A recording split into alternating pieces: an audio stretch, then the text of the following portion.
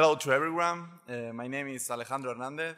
I'm a robotic engineer at Robotics, and today we'll talk to you about the robot blockly package, programming ROS with blocks. It's the first time that Robotics has a talk here in the ROSCon, so let me tell you some words about our company.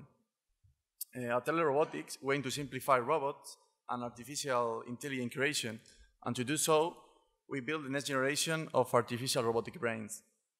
So if you have interest about this work, please don't miss the talk about my colleague, Víctor Mayoral, which is going to present today our last relevant work about the hardware robot operating system.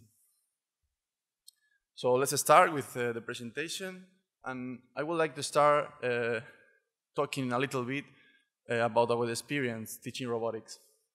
And for several weeks, we talk different groups going from high school to PhD level and how to make use of our robots. While most of the people clearly understand the different mechanical part of a robot, understand the underlying software is something that took quite a bit of effort. And when making our training season, one of the first things we try to introduce is the concept of ROS. While there are many resources of this topic, it is a fact that learning ROS takes some effort, so we start prototyping some ideas to make this process as simple as possible. So this makes us to look into systems like Scratch for robot programming, and the output of these prototypes has become Robot Blockly, a multi-platform web-based tool for programming robots and drones that use ROS. But we are going to start step by step, and first of all, this work has been inspired by Scratch, which is a visual programming language. This means that we are not going to see any code. We are only going to program with blocks. So Scratch was designed in 2003 as an educational programming language by the MIT. And Scratch is primarily designed for 8 to 18-year-old, but it's also used by people of all ages. So this is Blockly, which is the second word of the package. And Blockly is the efforts of Google to transform Scratch in a web-based application. So it's allowed with pages to include a visual code editor. In our case, we are going to use Python because it's fully supported by ROS and also by Blockly, and we don't have to compile any code. So this is Mitch Resnick, which is the creator of Scratch, and he thought that we shouldn't think about young people as digital native. So young people spend most of their time using new technologies. So they are really comfortable and familiar browsing, chatting, texting, gaming, but it doesn't really make you fluent with new technologies. So young people have a lot of experience interacting with new technologies, but a lot less at creating and expressing themselves with new technologies. As we can see in this picture, people normally text and use technologies. It's almost as if they could read, but not write. In robotics, that really means that they need to be able to write their own computer programs or code. So now I want to launch a question. How many people here is fluent in Korean? Okay, anyone? How many people here is fluent, in Spanish? Okay. How many people here is fluent in Python? Okay. As I expected, most people here are able to speak or to be fluent in a programming language than in a foreign language. For example, in Spain, we normally learn English as the second foreign language, or one of the first foreign language, the second language. So in other countries, so the third language normally is French or Germany. But nowadays, makes sense that learn a new this third language as a programming language, for example.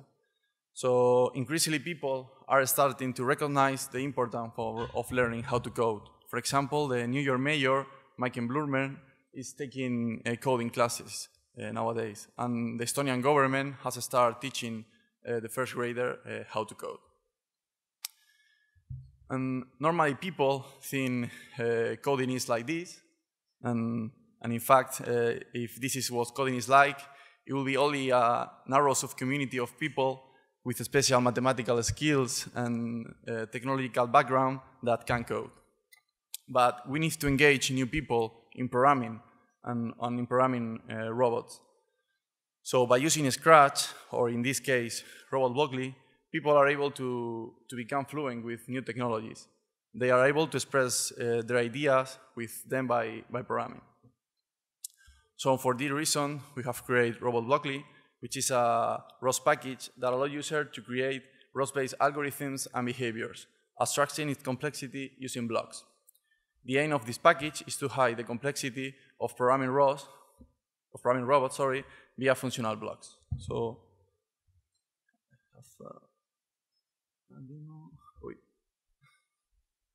sorry. Okay. So this is Robot Blockly.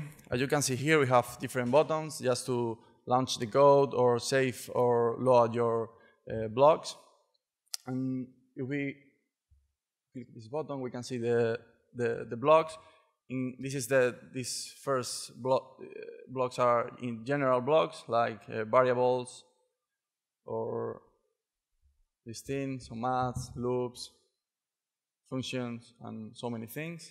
Okay, it's just quite simple to use these blocks. It's just only dragging and moving the interface, right? And in the top of in the below of the image, we can see the supported robots, and in this case, we can see the blocks that, for example, stand up, Erle spider, okay. Or for example, Erle brain that contain calibration for the sensor, or just different kind of algorithm, like start different 2D lasers or SLAM algorithms. Okay.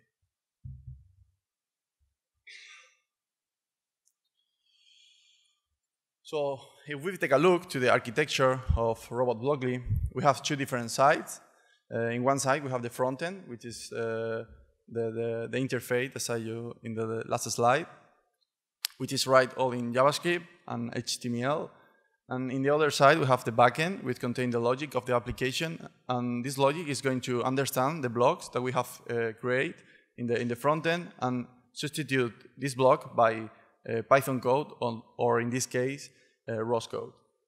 And we have two main folders. One is blocks, which contain the shape of all of the blocks that Blockly contains. And the other one is generators that contain the Python code of which is going to be linked with the block. And if we think about the workflow, it's just simple. Yeah, we only need to build our own blocks, just dragging and moving blocks. We are going to launch, we are going to click in the button, and the block is going to send back to the logic with a WebSocket. And the logic is going to take care about everything, the ROS node, topics, action, or whatever. And the backend all the time is sent to the front end, the state of the block. So we are be able to see which block is executing each time. So if we take a look to the structure, okay, let's move this here, okay, of Robot Blockly. Okay, I have my fork here of the code, right? So it's a common ROS package. You can see the cmake list.txt and the package.xml. Here the main folder is the front end. So here we have Ace builds. This package is write on JavaScript and is able to highlight the code in the browser.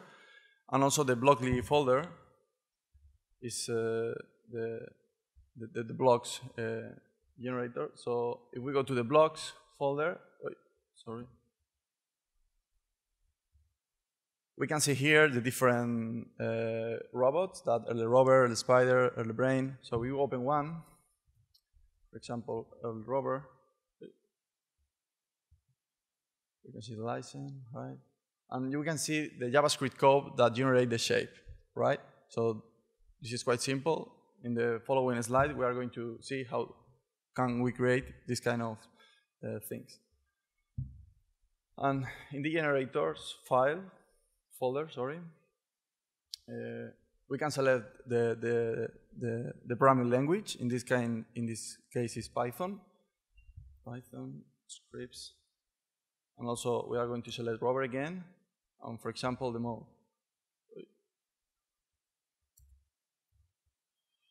So this is the code that is going to be substituted by the block that change the mode of the rover. As you can see, is ROS code is quite simple, and I think it's really easy to create your own blocks. Okay. So if you would like to create your own blocks, you don't have to know about JavaScript. If you don't know, we have an interface. It's the same as Blockly. You can drag and move different blocks to the definition box. And in the preview, in the top right of the image, we can see the preview of the block that we are creating. So in the language code, we are going to see the JavaScript code that we have to include in the blocks folder.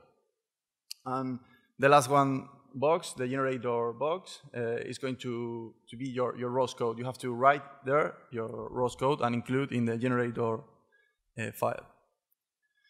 So I have some recommendation for you. The first one is to use ROS-py, wait for message, because you have to be sure that we have to receive the data from a publisher in the code block. So if we use callback, we are not completely sure that you are receiving data in this code block. And also you have to check all the thing about ROS is if the ROS node is launched and the topics, because the user that use the front end don't care about the ROS. Okay, so let's see what can we program with Robot Blockly. So in this example, we got Erle spider with Erle brain in the top with a camera. So we are going to show the red color to the spider, and the spider is going to turn to the right or to the left if the spider sees the color. So you can see how the code with this executing is highlighted, and also with, I don't know, 20 or 15 blocks, we are able to create a behavior. Not so complete, but enough to move a spider. So in this other example, we have a spider again with a 2D laser, and we create an algorithm to move around a maze. So again, you can see that with only 20 blocks, we are able to move the spider. So just imagine that just in 1 day or in few hours, you are able to move a spider using ROS. So you don't know nothing about ROS, but you are able to move spiders or to move robots in this case, and I think it's really cool. So in the first 2 blocks, we can calibrate the IMU of the spider and also start the laser of the spider. So just few blocks and just to move a robot. And the last example is a little bit more complex, and just is executing also the same algorithm that we have before in the other example, but now we are able to create an SLAM algorithm. So the interface of Blockly allows you to see the map that the spider is generating. So again, with few blocks, just adding the green loop, we are able to create the map. So in yellow, you can see the initial position of the spider, and in the purple curve, you are able to see the path of the spider in the world.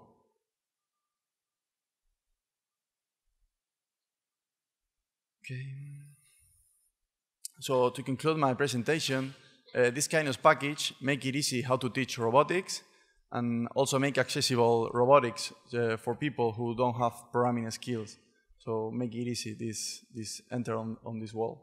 And many people can ask me, okay, there are so many other solutions to program with blocks, and I say yes, but for example, LabVIEW or Simulink, but they are not easily extensible and also are proprietary, so that means that you have to pay a license, and Robot Blockly is free.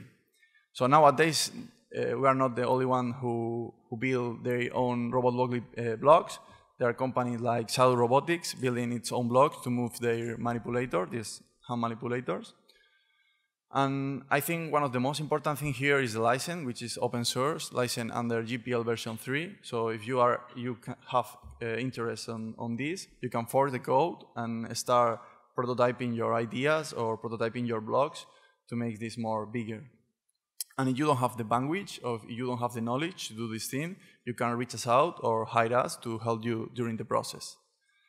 So are you ready to jump into robotics? Become a roboticist programming with blocks. Thank you.